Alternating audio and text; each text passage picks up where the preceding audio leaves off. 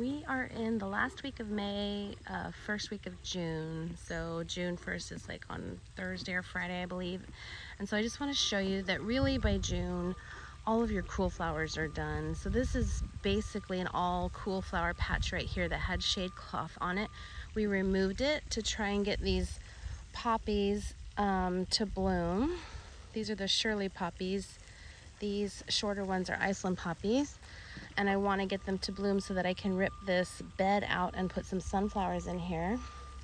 We've got stalk that you can see is on its way out, starting to yellow.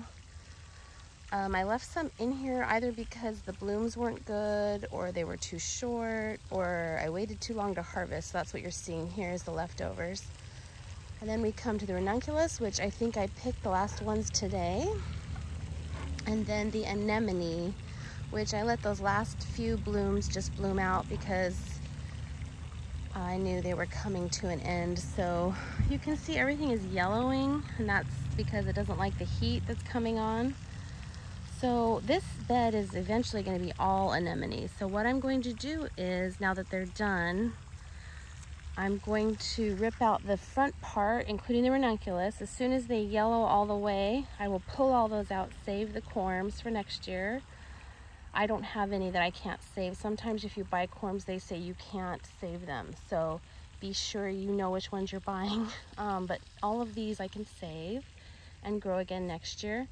The stalk are an annual. Those are just coming out, being thrown away. And then same with the Iceland poppies. Those are just an annual. So once all of those are out, I'm going to put some sunflowers in here because they're a quick crop. And so they'll be dead by the time my anemone arrive to fill in the rest of this bed. But yeah, your cool flowers, your cress, your foxglove, I'm trying to think what else is a cool flower out here.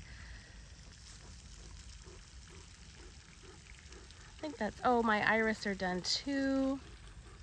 But snapdragons are still going. Snapdragons are something that I may be able to keep going into the fall, maybe, cross your fingers.